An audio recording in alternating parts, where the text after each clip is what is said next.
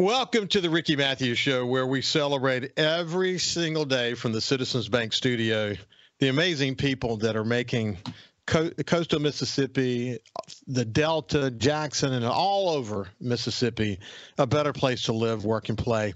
You know, this is Thursday, so this is the expanded show. I want to welcome our listeners from the Delta market and from the Jackson area as we continue to celebrate this amazing place. Hey, listen, one of the great things about having this show, and as I've said before, I've had the opportunity to have more than 900 conversations, is that I have been introduced to so many great people who have been on the show or listeners that have engaged with me. It's been a lot of fun telling great stories. Along the way, I had the opportunity more than once to have a conversation with my dear friend, Louis Skrmetta. You know the Skrmetta family because they are involved in the Ship Island excursion. So no matter where you are in Mississippi, if you've been to the coast, chances are you've been on a Ship Island boat headed to Ship Island. The Skrmetta family is very, very special to coastal Mississippi, and their commitment, not just to Ship Island and the preservation of Ship Island, but really the focus on preservation of the Mississippi Gulf Coast and this incredible natural resource we have in coastal Mississippi. It's special. It's special, their leadership they provided, and the family heritage is really a great story.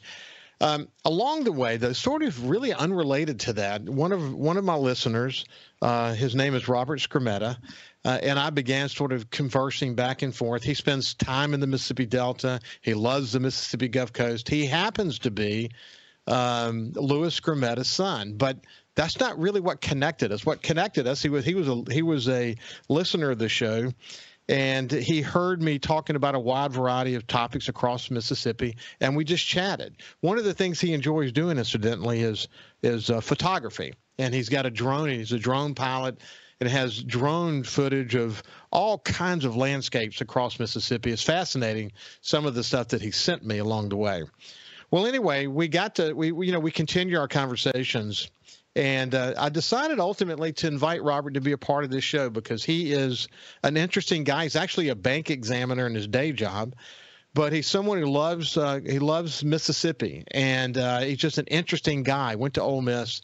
And someone that I'm really looking forward to just chatting with this morning. So let me bring in my good friend, my friend Louis Skrmetta's son, Robert Skrmetta, who incidentally I should also point out is a commissioner on coastal Mississippi tourism, which is something I'm super passionate about. So without any further ado, how you doing, Robert?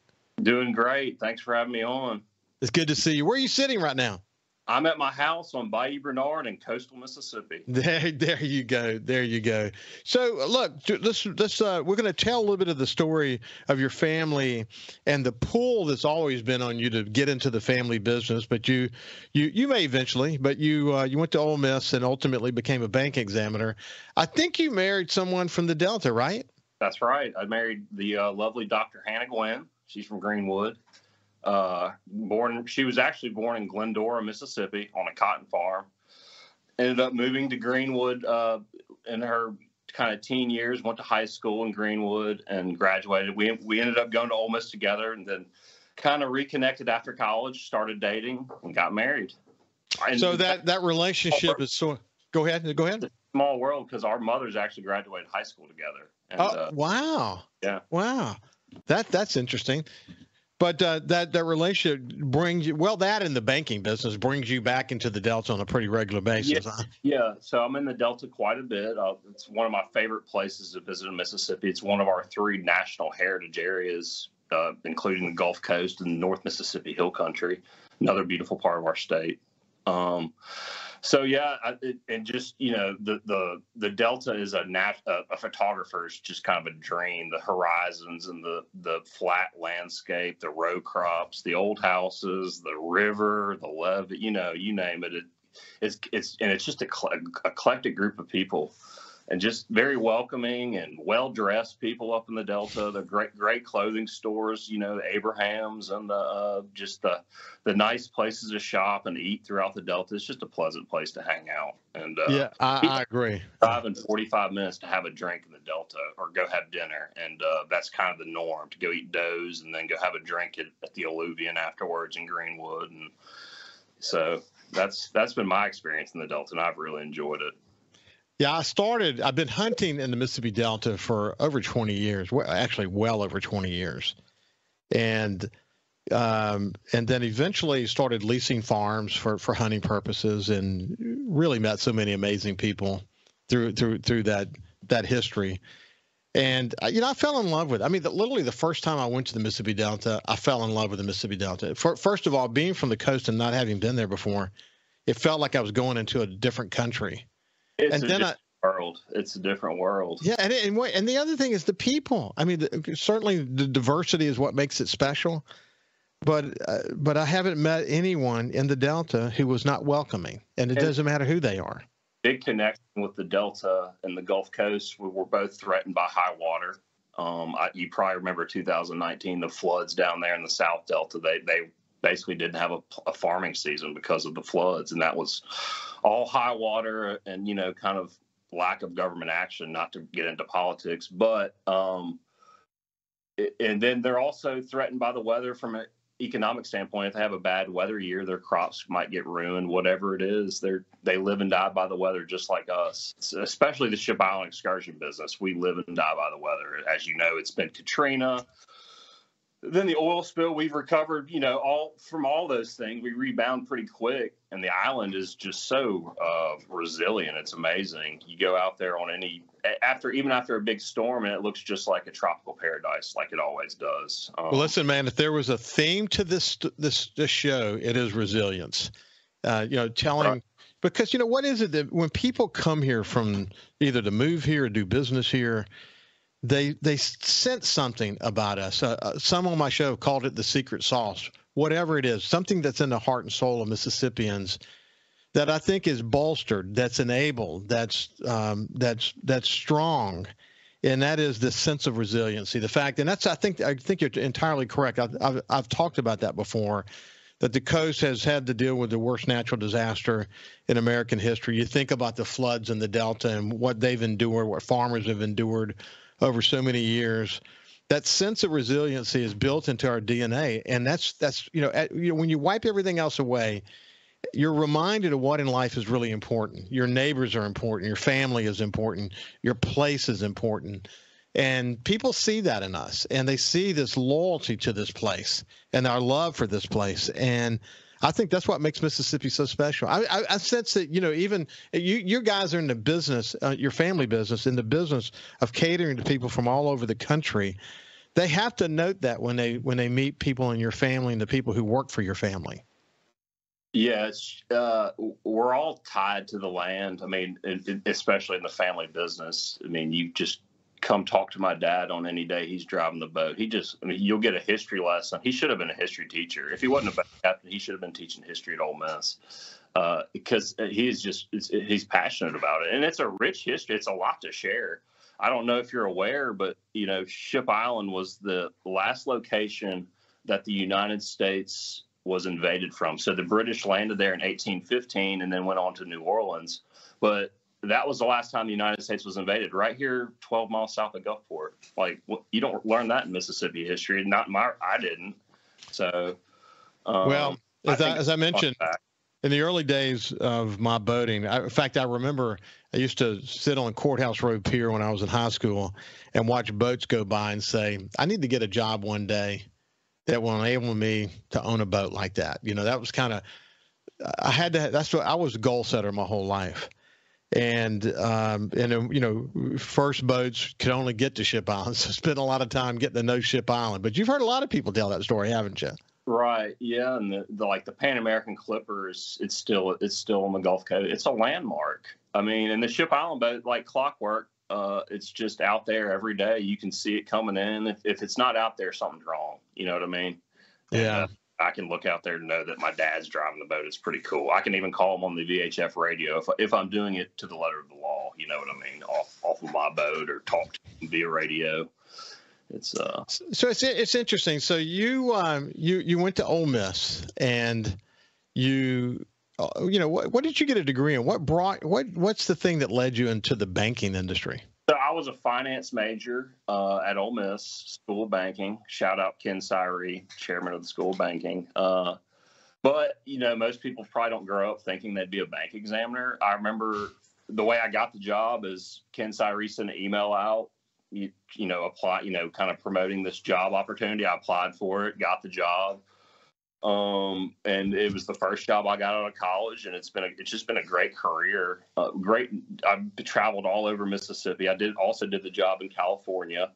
So I was able to travel some in California, and it's been a very translatable skill, and the networking opportunities have been just amazing. I've met all kinds of cool people along the way. And, most bankers, if you're hired at a bank, you might not talk to the CEO ever, but in my case, that's generally the only person you're talking to at a bank. So it's out of college, it's a cool gig. And the best part is, let me tell you this little secret: we get Fridays off. Let's do that. Yeah, let's do this. We'll come back on the other side and we'll pick it up from right there. You want to do that? Okay. When we come back, we'll continue our conversation with Robert Skrmetta. He's a commissioner for Coastal Mississippi Tourism and a member of the Skrmetta family from the Ship Island Excursion. We'll see you right after this. From the Citizens Bank studio, we're talking with my friend Robert Skrmetta. His family is in the Ship Island Excursion business here in coastal Mississippi. He's a bank examiner that takes them all over Mississippi. And in my conversations with him, he just has a very eclectic love of things. He's a photographer, both in terms of sort of still photographer and doing drone footage as well. And I've had the opportunity to look at some of his stuff. And it's just a wide variety of landscapes from Mississippi. Of course, lots of beautiful coastal scenes, as you can imagine, but his love of the Mississippi Delta is well represented in the photography that I have seen that he has done. And we're going to get into how he got into the photography business here in just a second. But, I was really thrilled when I heard that Lewis's son, Lewis Skrmetta, who is the major principal of the Skrmetta family business, Ship Island Excursion, was going to be Robert was going to be a member of and a commissioner of the Coastal Mississippi tourism effort. I was so thrilled to hear that. How has that worked out for you so far? It's been really interesting. I'm trying to just kind of listen to the guys who've been on there a while. Some great co-commissioners we have.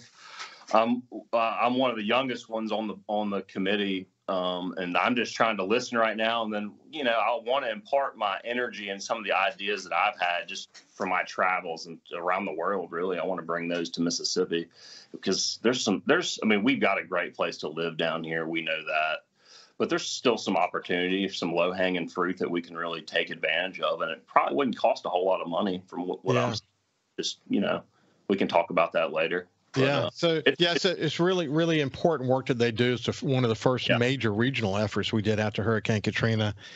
And there have been some bumps on the road along the way that I've covered in a significant way. But at the end of the day, I think coastal Mississippi is having some of its better years as we speak. I would agree. And we've got some great people in there kind of running the organization. Judy Young, who I'm sure you've talked to her. She's got some great stats that she can provide, but it's the numbers are pretty impressive from the coastal counties, what we provide in terms of revenue for state tax dollars and jobs that cannot be outsourced. And the tourism industry kind of has to stay here, those jobs. So it's pretty cool. Yeah. And it doesn't, tourism does not appear to be going anywhere. It's people want to have fun. So, yeah. Well, when you consider so many of the people, not just for coastal Mississippi, for all of Mississippi, so many of the people that come here in their car, it creates tremendous opportunities for us. It gives people the opportunity to visit different communities in coastal Mississippi.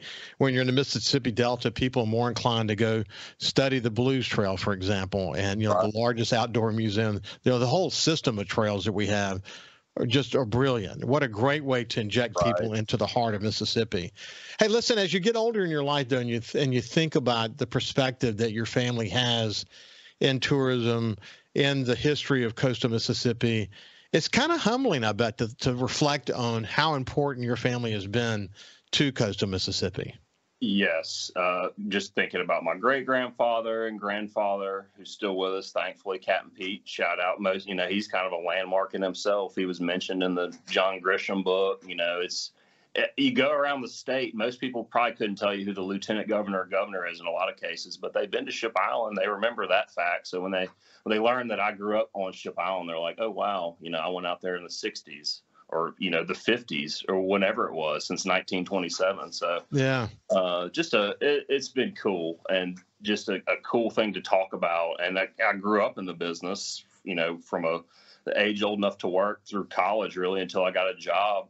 My first job as a bank examiner. I took a job because I wanted weekends off so I could go to Ship Island and hang out on my boat.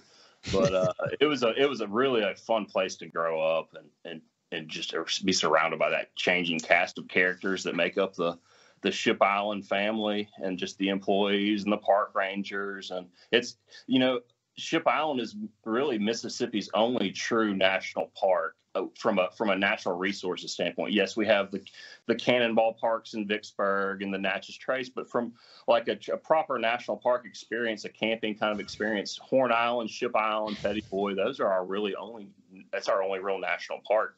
And the South, you kind of think national parks out west, the Yosemites and the Yellowstone, but we've got one right here in our front yard. Yeah, I had the opportunity, Robert, to be the first chairman of the board for the Friends of the Gulf Islands National Seashore. Okay. And working with George Schloegel to rebuild the Ship Island Lighthouse. Oh man. And to see that to fruition. My kids and their Girl Scout and Boy Scout troops actually went out and cut the trees down that became the legs of the Ship Island Lighthouse. Of course, they were pine trees from Mississippi. Yeah, oh yeah, they came from the national park here in trying to remember the small town, but just north of here. Okay. And they were virgin pines, and we worked with a company to actually mill those. Had to have special equipment because they were so long.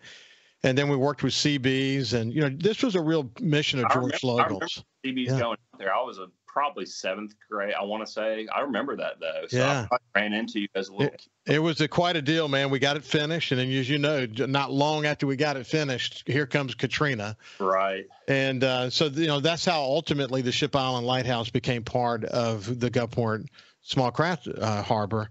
It was just, we realized that rebuilding it out there was not really the right thing to do. Yeah, we could talk about island architecture and what survives. I mean, it's pretty obvious that Fort Massachusetts has survived. So maybe a round lighthouse would be a good. Right. I don't know, but you got to have a light out there. And I mean, they do have the range tower, but it's for sure. Hey, so what was it like? I mean, along the way, you actually got a 100-ton licensed boat captain, because it's clear that maybe the trajectory might be that you'd be in the family business. So most of the family members that kind of grow up in the business, they all get their 100-ton. And any employee has the opportunity to really obtain that license. It's just a matter of obtaining the sea time and then doing the class. So, so I got it. I've maintained it since about 2010, and it's a cool thing to have, and to know that you can go run a boat with,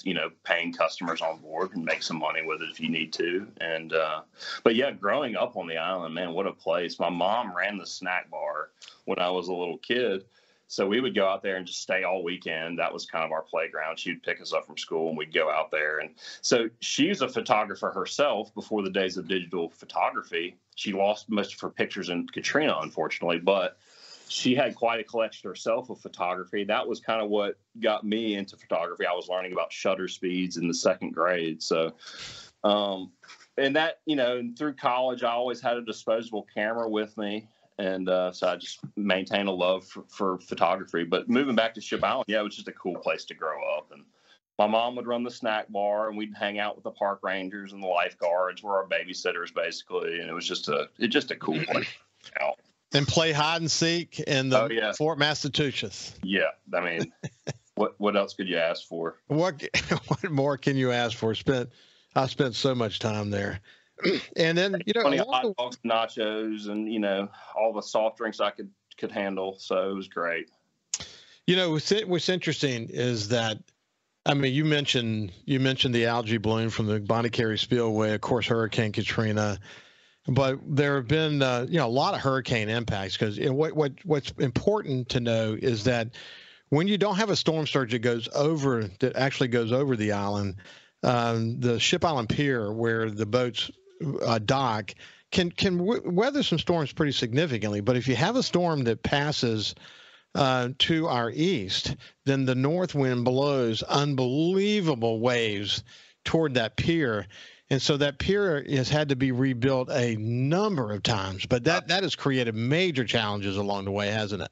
Yes, it has. And so my grandfather, before the Park Service was involved, rebuilt that pier himself with the Pan American Clipper. That was their dredge, and they had a fire pump. They would, hose down the pilings and do it themselves. And that's what to be expected. It's going to happen. And so you got to make it to where it's just, expect to replace some planks every now and then. The Park Service has done a good job with that pier, I would say. They've got the through flow decking out there now, which we'll see. There's no such thing as hurricane proof, in my opinion, but we'll see how this stuff works. And it should be interesting. But they do a good job trying to get that pier rebuilt when they can, and or when it needs to be done. And it is what it is. It's and the people continue to go there in droves. What's been interesting too about your family business, the Ship Island excursion business, has been the way your family has diversified. So it's not just anymore about going to Ship Island, but it's also about taking dolphin cruises and dinner cruises and stuff like that. That's been a good important part of your business, hasn't it? Absolutely. The dolphin cruises especially is like, I never get tired of seeing dolphins. And you see plenty of dolphins just on their way to Ship Island, but it's fun being able to get on that boat for an hour and a half. And you go through the port too, which is really fascinating. The port of Gulfport is fascinating over there. It is. Those ships are coming from West Africa and dropping off Ilmenite and going back to Africa right here in Gulfport. It's like, it's so It's so neat. It's so neat. Hey, listen, when we come back, we're going to continue our conversation with Robert Skrmetta. He's a bank examiner. He works, his family started the Ship Island excursion. It's a multi-generation business. But he travels across the state. He spends time in Delta because he married a Delta girl. And we're going to talk a little bit more about that and his love of photography when we come back. We'll see you after this break. From the Citizens Bank studio, I want to continue this incredible conversation with my friend Robert Skrmetta, who is he's actually a commissioner on coastal Mississippi tourism. He's a bank examiner. He travels all over the state of Mississippi. He married a Delta girl. He loves photography. And he's just an interesting guy, somebody I've really enjoyed getting to know better, and someone I've have enjoyed staying in touch with. So, Robert, coming back to you. So, along the way, though, you mentioned your mother sort of introduced you to photography, but as you continue to sort of get up in your years, you've really kind of doubled down on that, haven't you? Yeah, I have. When I was traveling around the state in my duties as a bank examiner, I was like, I got to start taking pictures of this stuff. This state's just too cool, too photogenic not to take photographs of. Fell in love with Main Street, Mississippi, really, because I got to see Main Street. You don't see it from the interstate usually, but if you go to the bank's headquarters, those are usually in downtown. So I've been able to see all these cool little towns in Mississippi that I never even heard of before. But so I got a camera. The camera's been great, but what's really been fun is the drone. And the drones have just become so accessible in the last couple of years. You go to Best Buy and buy a professional camera quality drone and put it up in the air, and it's a whole different perspective, especially in the Delta. You see these row crop fields and catfish ponds and farms and just the river itself, tugboats, and it's just been amazing and really prompts a lot of questions in my own head. And so I've just kind of gone down the road of reading all these books about the Delta. There's a great literary history in the Delta, especially, but they're all throughout Mississippi. So lots to read about and learn about. It's amazing the impact that river has had on the Mississippi River, I'm talking about specifically, has had on the state. And just it's significant. I don't know if you're aware of this. The Mississippi River is the world's largest capital generating asset. So it's cheap transportation, a superhighway effectively for all those farms along the river going up to Nebraska effectively that can get their goods to market really cheap. And that has just been kind of the backbone of the state. People don't realize it because, in fact, a lot of those counties are the poorest counties in the state per capita. So it's a weird kind of situation. 350,000 people approximately from Memphis to Vicksburg in this one geographic area where everybody's kind of aligned with big ag. The doctors are serving farmers. The CPAs are serving farmers. The restaurants are usually serving farmers, and it's all about agriculture in the Delta, and it's serious. It's serious business. Yeah, there's no doubt about that. Hey, listen, one of the things I talked about on my show last week, or this is my Super Talk Outdoor show, was the fact that one of the trends when they're looking at migratory birds, one of the trends they've seen is that geese that used to really migrate down to South Louisiana have made a shift into the Mississippi Delta area. So we're seeing more geese there than we've seen in a long, long, long time. Have you successfully launched a drone into some geese? Yes, I have. Check out my Instagram at robert.skrmetta. You'll see me flying with some geese. But I was driving down Highway 61, as you know, the famous Blues Highway, which the reason Highway 61 is where it is, it parallels Deer Creek, the famous Deer Creek of the South Delta. So that's where all those kind of settlements along the river kind of developed. So the Highway 61 goes right through that, which is effectively the most fertile part of the United States. So the Mississippi Delta is arguably the most fertile land in the world, and that southern part of the Delta is the most fertile part of that. So anyway, that's where I've seen all the geese. I'm talking about hundreds of thousands of geese just flying, and really, it's probably a negative in terms of other waterfowl because they're eating all the leftover corn or soybean or rice that's been in the fields. And I hadn't seen hardly a single duck. I don't know about you in your experience the last couple weeks during duck season, but my expectation is this recent cold snap that's happening right now in Mississippi, but it's been happening up north, is going to push those waterfowl down. Probably be a great hunting time in February. not hunting season for waterfowl, but it's great photography season. Duck photography wide open in February. So you successfully launched a drone into a flock of geese? Yes. Yeah. I'll send you the video and y'all can post it. But it was cool, man. Those geese, my drone goes 45 miles an hour, so it keeps right up with those geese. And you see them right here in Gulfport, or Big Lake, right up in the Chuticabuffa River area of Biloxi. There's tons of geese back there. I've flown with them back there. You'll see flocks of geese flying around. And a drone gets right there in it, and it's just a cool perspective. So that's so neat. Hey, in your travels, again, you've seen it all, and Mississippi is defined by its landscapes. You know, the flat lands of the Mississippi Delta, the hills of Northeast Mississippi. There's so much to brag about and enjoy. Yeah, really the agricultural history of the Delta is kind of young in terms of some other agricultural history in the state. You're probably aware of the Mississippi Black Belt or the Black Prairie, which is kind of the Golden Triangle part, West Point area kind of part of the state. That was where a lot of the plantations and stuff initially were. But that soil was exhausted. So the planters moved into the Delta. They started building their own levees, and then the 1927 flood happens. They put the big levee in, and so in your travels, let's think about it from a perspective of a photographer. Is there some special moment in your photography time that you've just caught a moment that you thought, wow? I'm sure you caught a bunch of moments like that, but is there one that stands out? Oh gosh, it's probably been in Mississippi, either in the Delta or over Cat Island. Just once you get a drone in the air and you see that kind of the network of waterways that makes up Smuggler's Cove, for example, it's just mind blowing. It's like, wow, this is our backyard. I know one that's been really cool is drive as far southwest of Mississippi as you can. It's Hancock County, but it's called Ainsley, Mississippi on the map. I don't know if you're familiar with LaFrance Marina, that area, but it's past Pearlington, past where the Silver Slipper is. Yeah. But you just keep driving. You put a drone in the air, and there's a railroad track. It's surrounded by some type of wetlands redevelopment, but it looks like a waterfront neighborhood that just never got developed. But the grid work is just mind blowing. I posted it on my Instagram. You can check it out. But I'll send you that picture as well. And I've asked environmental lawyers and stuff like, what the heck is this? And over here, is this some type of wetlands redevelopment? And it's really cool from the air. So aerial Mississippi is kind of is interesting. It really is interesting.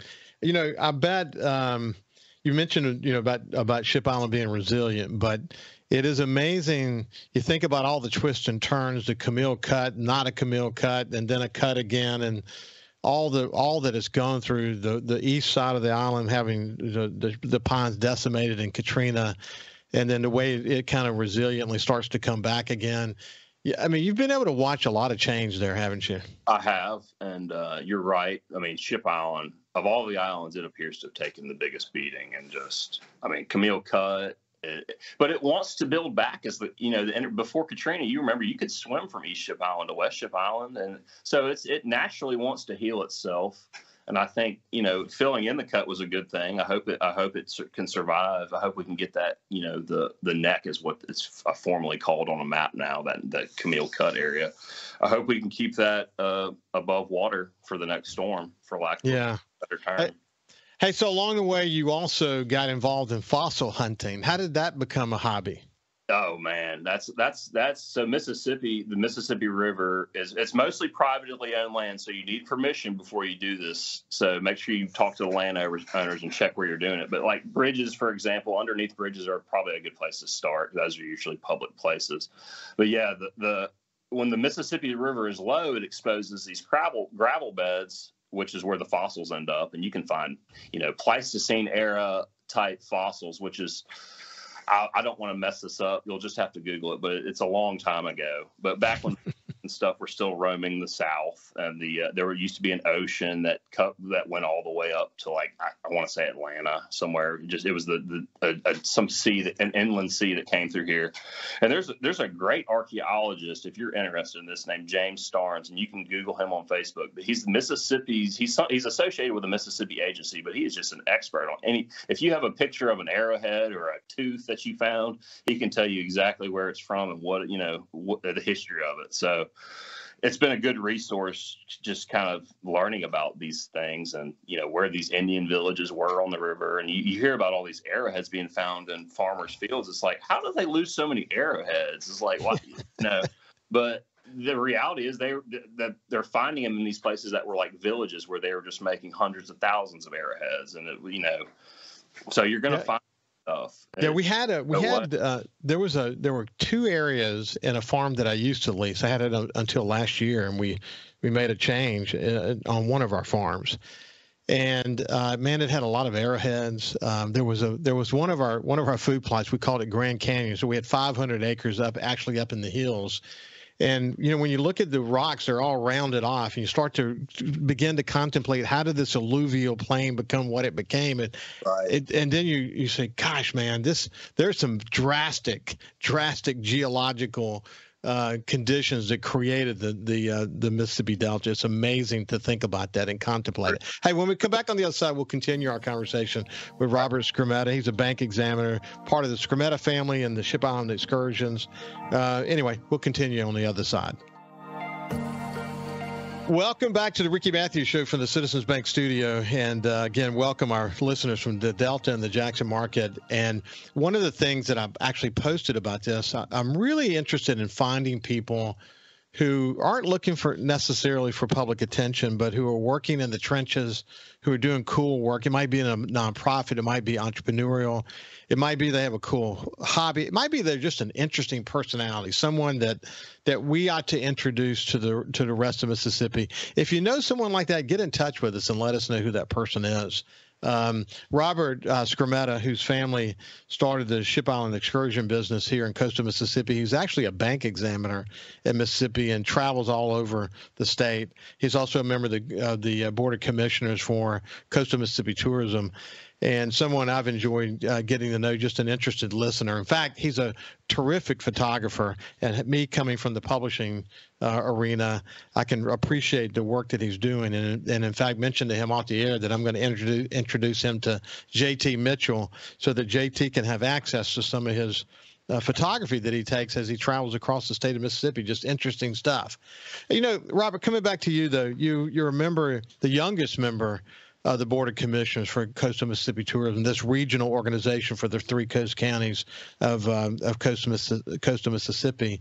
So you bring a kind of a young perspective to the conversation, and I would bet that whatever observations you have about where coastal tourism can go would really apply to the rest of the state. But so from a sort of a youthful perspective, where do you see tourism headed? It's headed in the right direction for sure right now. We've got a resilient tourism industry down here, and our contributions to the state are significant. I mean, we contribute the lion's share to the state's tax revenue. I want to make the Gulf Coast enhance what we already have. There's some natural resources, some low-hanging fruit, for lack of a better term, that we are utilizing it, but I think we could add to it. Bike lanes, I would say, are a big thing. Do you know the guys at Biloxi Bicycle Works? He's been oh yeah, he's been on my show many times, and great Gulf Coast resource, and just his his kind of vision for bike lanes is one thing I would like to see. Whether it's a serious bike lane put on Pass Road that kind of unifies Biloxi and Gulfport with a 10-mile bike commute, an easy, pleasant bike commute. Because as you know, driving down Highway 90, it is cool, but having cars zooming past you is not necessarily the most pleasant thing all day long. So there's some different routes we could take, to kind of unite the Gulf Coast via bikes. I think the railroad tracks are another possible corridor we could kind of, dial in on. I would like to see just better public resources, whether it's a skate park for kids who aren't necessarily interested in playing baseball for 8 years in a row without something else to kind of do. Because as you know, Mississippi doesn't have a lot of places to go skiing, but we have a lot of athletic people that would probably be great at sports that would complement going snow skiing, like skating or rollerblading, riding a bike, just outdoor exercise in general. That's not a competitive sport necessarily, that people can kind of ease into and enjoy alone, and into their adulthood. Because as you know, most adults don't really play baseball or football. So what are you going to do when you're 40 and you're bored? So I think a bicycle is a great way to start. Bike lanes, get on the bike, go have coffee, breakfast, hit the Waffle House if you want.